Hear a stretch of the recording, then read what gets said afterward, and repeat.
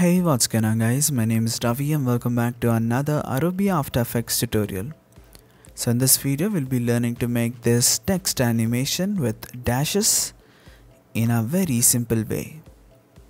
So I'll first click on this new composition. I'll name this dashed text animation.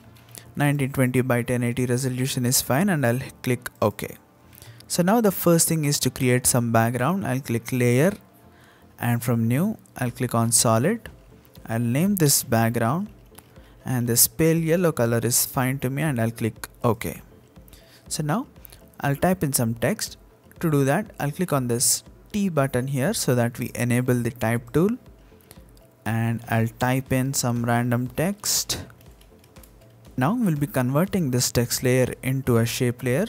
To do that I'll right click on the text layer and from create I'll click on create shapes from text.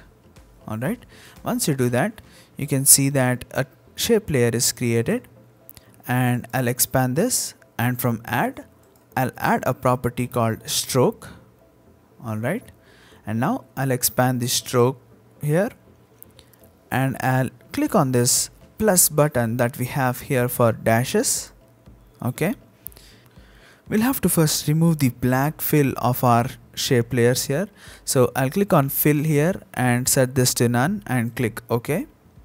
And now in the stroke that we have here I'll change the stroke color to black.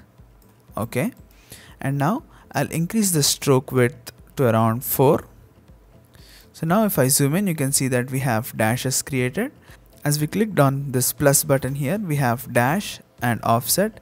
I'll increase the amount of dashes to like 20 so that there's a bit gap here, and now I'll click on this timer button here for offset at the first frame, and I'll go to the last frame and increase the offset value to like 50 or 60. So if I start playing the video you can see that this is how the text is animated with dashes. So you can increase or decrease the amount of dashes here depending on your requirement, but this is how you make it. I hope you found this video helpful, and if that's the case give us a thumbs up, and if you'd like to talk with me regarding visual effects and video editing you can always reach out to me on Instagram. See you guys next time with another tutorial.